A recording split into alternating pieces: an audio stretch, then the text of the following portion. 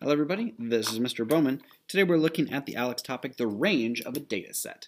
So, Dan recorded the percentages he earned on each quiz in his math class. Here are the results for the last 7. He got a 78, an 80, an 86, an 82, a 78, a 67, and an 81.